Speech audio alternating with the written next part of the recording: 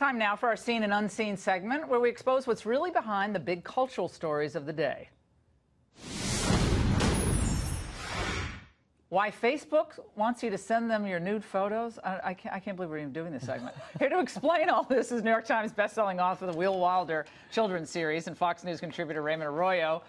Okay, what is the story? Facebook wants your nude photos? They want your nude photos preemptively. Why do people have nude photos? That's a bigger question, but they want to fight revenge porn, where people who are in relationships post indiscreet or nude pictures of their partner when the relationship ends. Well, I'll bet we could name a few, but we won't. Okay. Here's what they want you to do. Submit your photos, the most secretive photos you have, to Facebook. They then encrypt them. They take what they call a fingerprint of the picture, so not the picture itself. They say they don't store the picture. It'll be off the server in a few days, and they will then block that image from ever being posted on Facebook. Here's the problem, Laura. Who's looking at these images? How long are they on the server? And the bigger question, Facebook had a 50 million person breach just last year, they admitted to. In March, they admitted to this.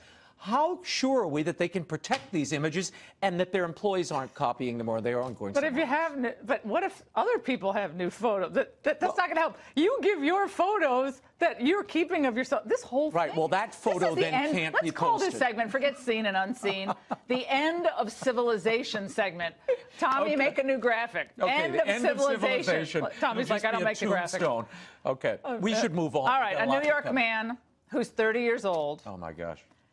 Sued his parents, or was sued by his parents. Yeah. We call these people boomerang brats. You throw them out to the world, and then they come back, and they stay at home. He's a 30-year-old. He says, look, I'm trying to be a father. He has a child of his own. He said, I'm trying to be a father. I need to live with mom and dad. They gave him 5 notices to get out, 5 eviction notices. They even deprived him of food.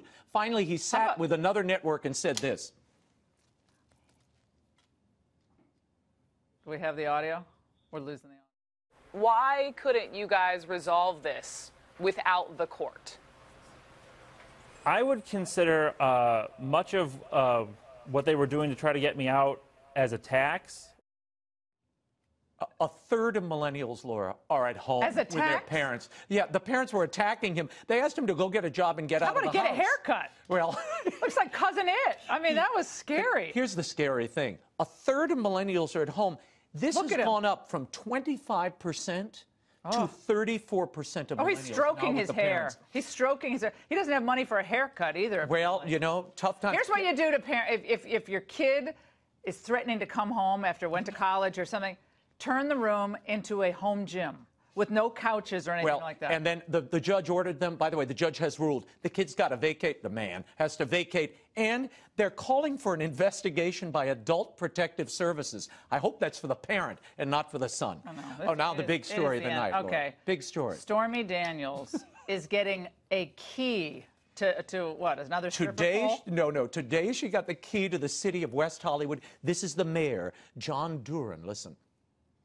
As you know, Lady Godiva rode naked through the streets of England to protest injustice and taxes, and we have our own Lady Godiva here in the city of West Hollywood. She's held her head up with dignity, and she's fought back, and when she fights back and Mr. Avenatti fights back, they're fighting back for all of us to get our country back into our hands. Now, this is a city that dignity? Has asked... Did he use the word dignity? Yes. They have asked How much? Do you spend a lot of time in West Hollywood? They've asked for impeachment for Donald Trump. And here's what I love about this story. Impeach that mayor. Nothing says you're being honored like getting a key to the city in front of a sex shop owned by a drag queen porn director. This is the level of honor bestowed on Stormy Daniels. And the great star reacted this way. I'm not really sure what the key opens. I'm hoping it's the wine cellar. This community has a history of standing up to bullies and speaking truth to power, and I'm so very, very lucky to be a part of it.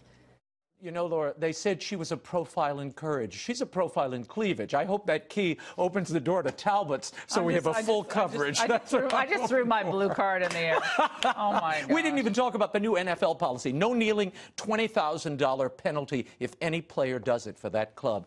This is going to change things. Oh, they were losing money. They had to do something. Thanks, Raymond. Great as always.